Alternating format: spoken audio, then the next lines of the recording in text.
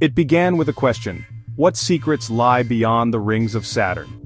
In 1997, scientists and engineers launched Cassini, a robotic explorer built to answer that question. Through gravity assists from Venus, Earth, and Jupiter, Cassini slingshotted toward its destination. After 7 years and over 3 billion kilometers, it arrived. Saturn, a gas giant wrapped in golden rings. But it was more than just beautiful.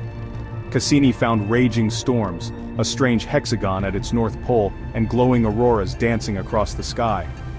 Then came Titan, larger than Mercury, cloaked in haze. Cassini sent a lander, Huygens, which touched the surface and found rivers and lakes, not of water but liquid methane. And Enceladus, a frozen moon that should not be active. But it was.